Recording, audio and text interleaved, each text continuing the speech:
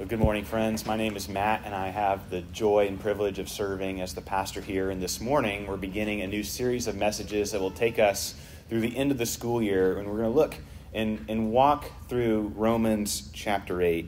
For many people, Romans 8 has been called the jewel of Scripture. And my hope is that over the next several weeks, we'll take this gem that is Romans 8 and turn it every so often, every week, and let the light dance and swim around it, that we can see what Romans 8 has to show us and teach us about who Jesus is and about what the gospel, what difference the gospel makes in our lives. And why is Romans 8 so beautiful? Because it deals with one of the deepest longings that all of us are looking for. One of the deepest needs that we're all trying to fill, an emptiness that all of us are seeking some way to fill up. And what is that desire? What is that longing? Well, in a word, it's assurance.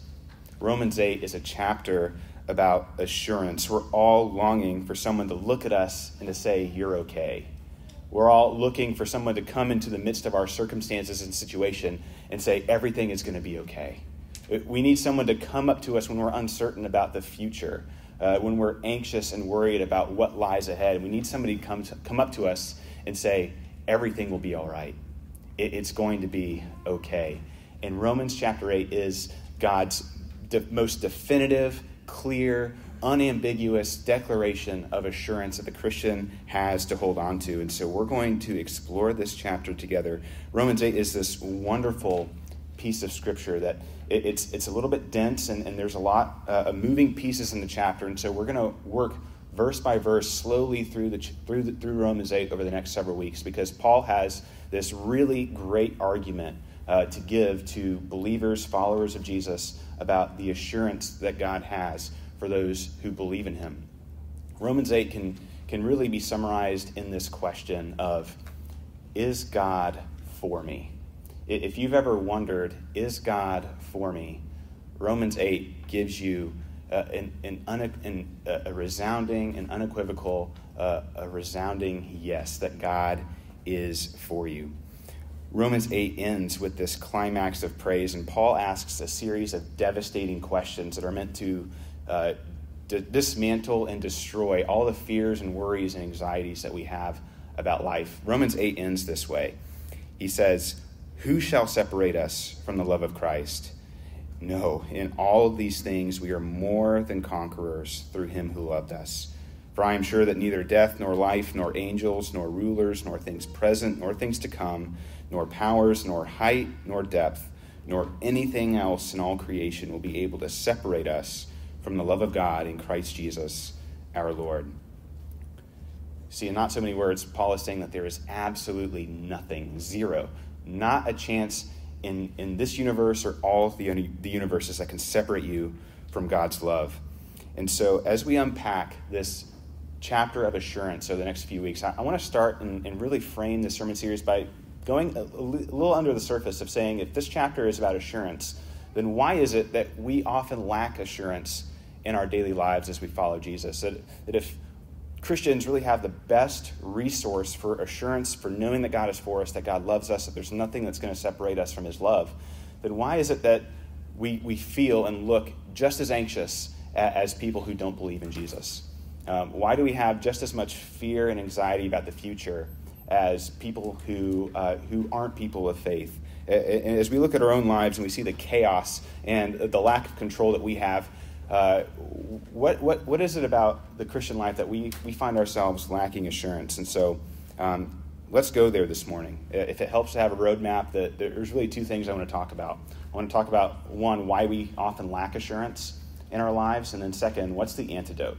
So whatever reason you lack assurance this morning, there is one antidote, and we'll get to that. But first, let's talk about the reasons that we lack assurance in the Christian life. And to this, as I've been thinking personally about the reasons why we lack assurance, I recall to mind the words of a good friend of mine, James Forsyth. He was a former pastor of mine, and he gives 4 reasons why we often lack assurance in the Christian life. And we should say that it is one of the strange aspects of faith, right, that Christians worry about not being Christians. And if you're here this morning as a guest and you're not a Christian, you might think that's the weirdest thing in the world. Like, why would people who say they're Christians worry that they're not. But we know that if you're a follower of Jesus, you know how natural it is to doubt the sincerity of your faith, to doubt whether or not you're actually a Christian. Now, why would we even worry about that to begin with? Well, here's 4 reasons why, and here's how I think Romans 8 could speak to these different reasons why we lack assurance. The first reason that we might lack assurance is because of spiritual warfare. Spiritual warfare. One of Satan's earliest schemes and one of his favorite designs is to try and tempt us into believing that God doesn't really love us, that God isn't for us.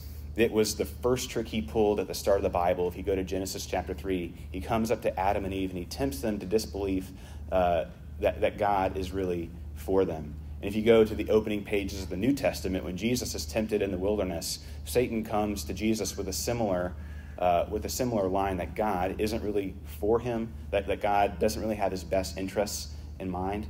And if he's that adept at using that scheme to Eve in the garden, to Jesus in the wilderness, you better believe that Satan is out to try and tempt you to believe that God doesn't really care for you as well.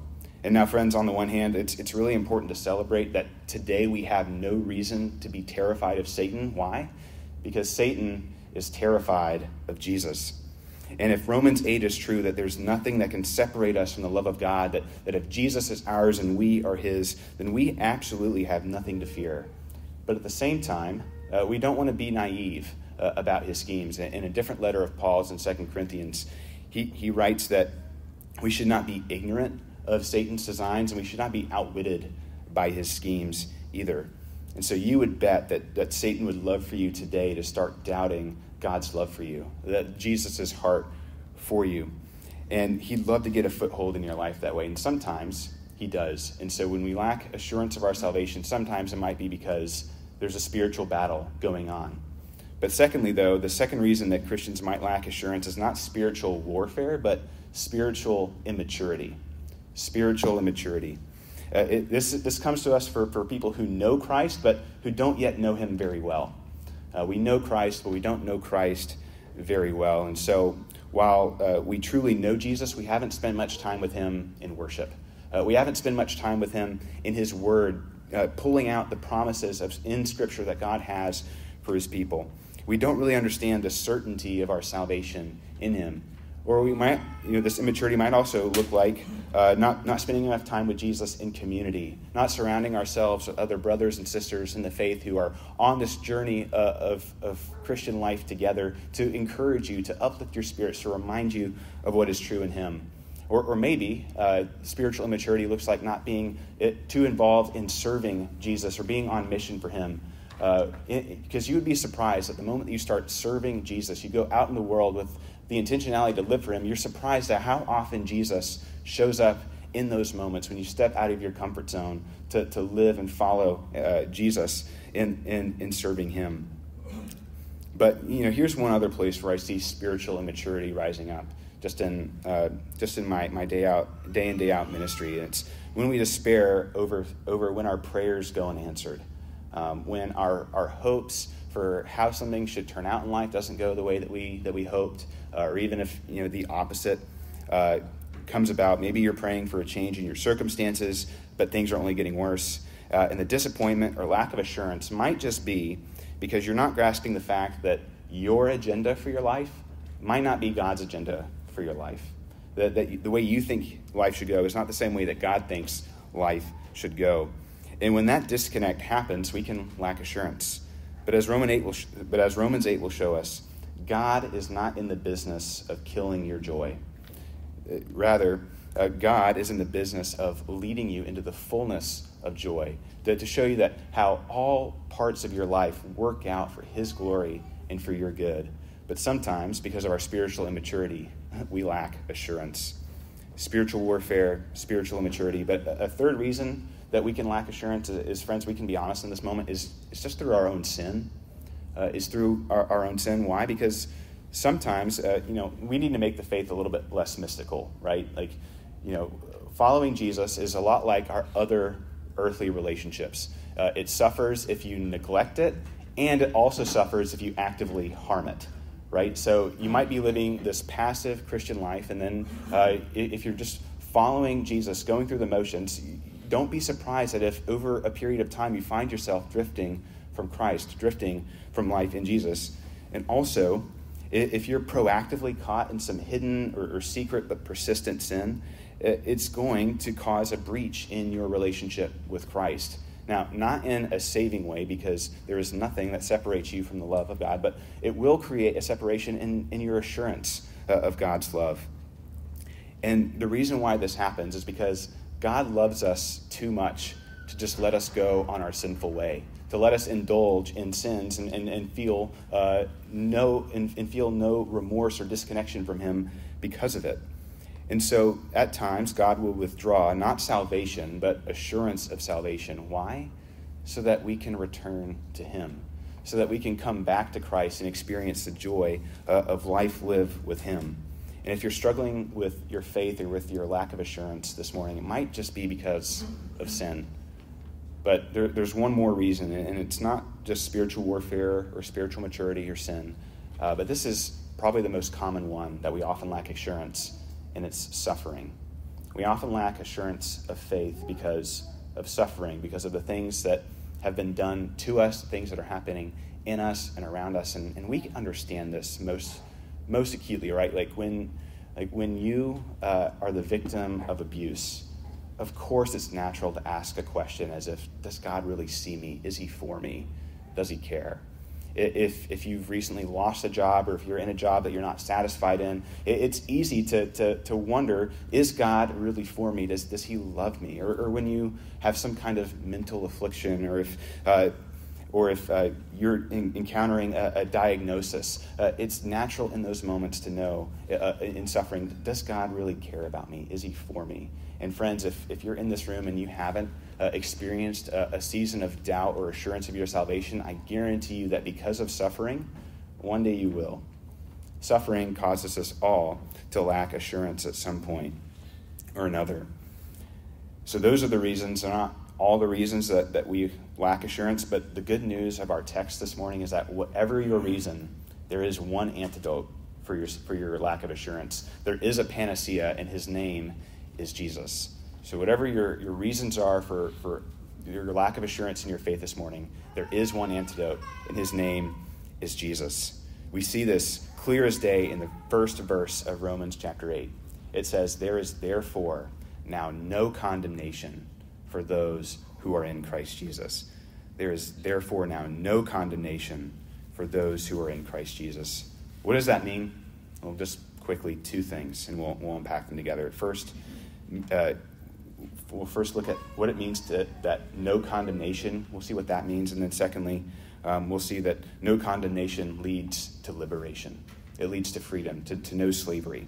So first, no condemnation. And in order for us to understand this, we need to do some catch-up. If you noticed, Romans 8:1 begins with this word therefore, and that means that Paul is summarizing a line of thought that he began earlier in the book of Romans. A lot of the commentators say you need to go back to Romans chapter 5 to understand what he's saying. And if you flip back a page or two in your worship guide, you'll see Romans 5:1. That's the kernel of Paul's thought there, that therefore there is we've been justified by faith in Christ, that we now experience peace with God because of what Christ has done. But we can even just go back one chapter to chapter 7 to see what Paul is getting at here. See, in chapter 7, Paul is writing about the reality that even as a Christian, as a follower of Jesus, he still struggles with sin. He writes this in Romans 7, chapter 7, verse 15. He says, "I do not understand my own actions, for I do not do what I want, but I do the very thing I hate. I find it to be a law that when I want to do right, evil lies close at hand. For I delight in the law of God in my inner being, but I see that in my members another law, waging war against the law of my mind and making me captive to the law of sin that dwells in my members. Wretched man that I am, who will deliver me from the body of this death? So then I myself serve the law of God with my mind, but with my flesh I am under the law of sin." In other words, Paul is saying that inside of himself there is this conflict. There are these dual realities, that he wants to obey the law of God. He has this deep love for God, but he's still being pulled along by the reality of sin and death in his life. He loves God, yet he's pulled along by these desires that he doesn't want to act on. And he's writing with this great realism about the world. You see, Paul isn't naive. He doesn't say that he's not selling a version of Christianity that when you believe in him, your life is always going to go up and to the right. You're never going to sin anymore. You're never going to experience any suffering. No, he says Christ has come into your life, and he's given you the power to live differently, to live in light of his resurrection, of his power in you by the Holy Spirit. And yet, at the same time, we still live in a world that's riddled with sin and death. We still struggle with the way that we used to live, the desires that we don't want to indulge, and we still are beset by the reality of death, that all people, even Christians, will die. But in the midst of those twin realities of sin and death, Jesus comes to you and says, there is no condemnation for those who are in Christ Jesus. So what is no condemnation? Condemnation is a legal term. It's the guilty verdict. It's the judge that sides with the plaintiff if you're the defendant. More popularly, it's the voice of Michelle Yeoh's character in Crazy Rich Asians when she confronts Rachel on the stairwell and says, "You will never be enough." It's that voice that says you're not measuring up. You're guilty. You're not worthy.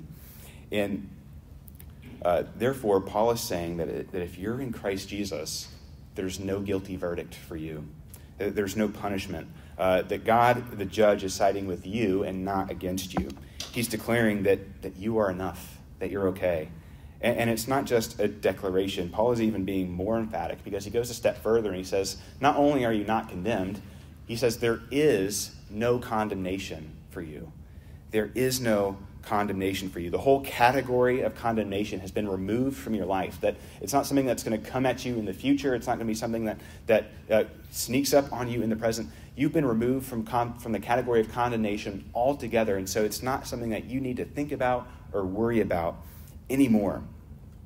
See, this is basic Christianity, that in Christ we have been set free from condemnation, that our judgment day has been that our judgment day is no longer in the future, it's in the past. But because it's basic Christianity, the temptation for us is that it goes in one ear and out the other. But this is a powerful statement, but it doesn't feel powerful for many of us because it really hasn't seeped into the bedrock of our souls. Because if we're honest, most of us feel that when we come to Christ, our sins are forgiven, the slate's wiped clean, and so we have this air and lightness about us, but then we stumble into the old patterns that we used to live before we gave our life to Jesus, and then we feel condemnation.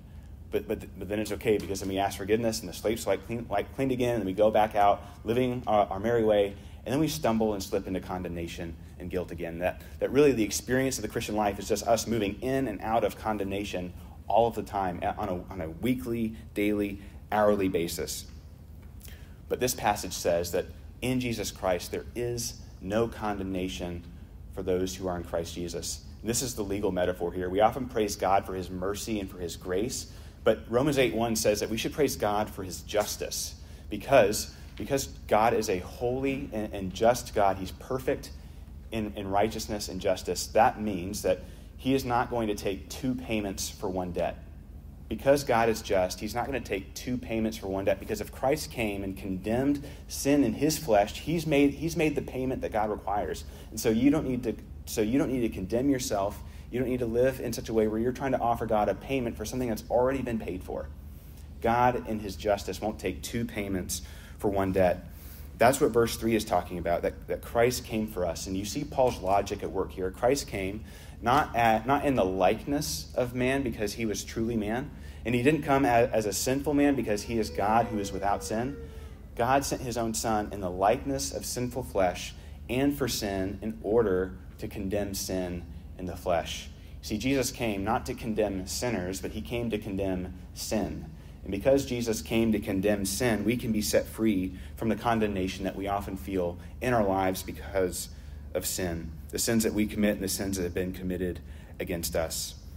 Jesus did that through his death and resurrection. And if you're here this morning condemning yourself over something that you've done this past week, or something that's been done to you, you might just not understand grace.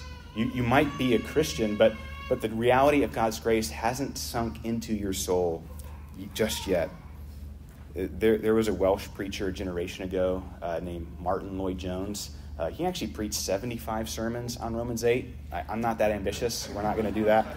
But in one of his first sermons on Romans 8:1, he said something that was pretty bold. He says, "Do you know that most of the problems in your life come because you don't really understand Romans 8:1, that in Christ there is no condemnation for those who are in Christ Jesus? That most of the troubles you experience in life today come from a failure of realizing the truth of this verse." He says, next time you're struggling, next time you're in trouble, ask yourself the next time something doesn't go the way you hoped, would I be feeling the way that I'm feeling if I really believe that there's no condemnation for me in Christ Jesus? The next time that I really blow it as a dad or as a husband, do I believe that there is no condemnation for me? When I feel like I've blown it in my job, or if I've blown it at school or at work, do I truly believe that there is no condemnation for me? That all of the guilt that I might feel in this moment has been carried away and taken away and laid on Jesus' shoulders so that I don't have to pay for what Jesus has already paid for me. You see, if I believed to the bottom of my toes that there is no condemnation for me, would I be reacting differently in the situation? The answer almost certainly is yes, every single time. And once that truth begins to sink into your soul, that there is no condemnation for you, you'll see how that truth sets you free. It brings liberation. It sets you free from the law of sin and death. You see, Jesus says, or Paul says in Romans 8, when God sent his own Son in the likeness of sinful man and for sin, he condemned sin in the flesh in order that the righteous requirement of the law might be fulfilled in us who walk not according to the flesh, but according to the Spirit. In other words, we're set free from sin and death, and we're set free for life lived with God by the Spirit. And we'll dive into this idea more next week, but here's where we're going to land. You see, because there's no condemnation for those who are in Christ, that means that in the present moment, we are empowered to live the lives of joyful obedience that God would have us live by the power of his Spirit. You see, notice what Paul is not saying here. He's not saying, you're set free, so now do whatever you want. No, he says the law has been fulfilled in Christ and is being fulfilled in us as we walk by the Spirit's power in our daily life. That the law of God is not something for us to throw away or forget about. It's something that actually leads us into the fullness of joy. That God's rules aren't here to limit our fun or to prohibit us from enjoying life, but rather these things are here to help us fulfill, have the fulfillment of joy, have the fullness of life that God offers us. You see, Paul's not saying that the law in itself is bad. He's saying that because of our sin, all the law can ever do for us is crush us and make us feel condemned as if we don't measure up. But now, Paul is saying that Jesus Christ has come and fulfilled the law. So now that the law doesn't crush you, it's now a path that leads you into the fullness of joy. And see, this is an amazing point, because what Paul is also saying here is that the reason why Jesus came and lived the life he lived for us, the very reason he died and rose again for us, is so that we could live a holy life. Is so that we could find the law to be something that gives us life and joy, not something that crushes us. That the very aim of Jesus' life is to make you holy, to make you the kind of person he intends you to be and the person that really deep down you want to be. And that every time we sin, it's us trying to thwart the very purpose that Jesus lived his life. That the laws of God are not just arbitrary rules given to us from some ambiguous spirit from on high, but the law of God is like when we break God's rules, it's like we're breaking his heart. It's less like we're relating to a police officer as much as we're relating to a spouse. That when we break those rules, when we rupture that relationship, it's not like we're just breaking a law, we're breaking a heart. And so God gives us the power to live a life of love, a love for him and a love for others. You see, because of what Christ has done for us, taking our place, giving up his life, dying the death that we deserve to die, our relationship to God and his law changes. And when you begin to understand grace, you don't see the law, the gospel ethic, as something that prohibits you from joy, but something that leads you into its fullness. You can see what Romans 8, 1-4 is showing us is that nothing will separate you from the love of God. Why? Because Christ was condemned for you. There is no condemnation for us because in Christ Jesus, he condemned sin and death. In that he endured the ultimate separation from God so that we could be welcomed into his presence and never asked to leave it. That we can be accepted and we can belong. See, friends, there might be many reasons this morning where you lack assurance that God really loves you, that he is for you. But know here in Romans 8, 1-4, that there is no condemnation for you, that God is for you because Christ has taken your place. He's borne your condemnation. He is on your side. There is no condemnation for those who are in Christ Jesus. Let's grab hold of that assurance and never let it go. Would you pray with me? Heavenly Father, we thank you that you are a God who has borne our condemnation and who has carried it away, that in Jesus, condemnation is not even a category for us. But Lord, we know this is true, and yet so often we fail to live as if it's true. We're so blinded by our worries. We're so caught in the midst of a spiritual battle, our own immaturity, our sin, and even in the suffering that surrounds us, Lord, that we lose sight of this truth. And we pray that this gem of Scripture, this pronouncement that there's no condemnation for us, that it would speak a louder voice than all of our fears, all of our anxieties, all our worries. And Lord, that when even this pronouncement doesn't seem real for us, would this table that we come to be a stronger reminder that you are a God who's for us and not against us, that all things will work out for your glory and for our good. We pray this in Jesus' name. Amen.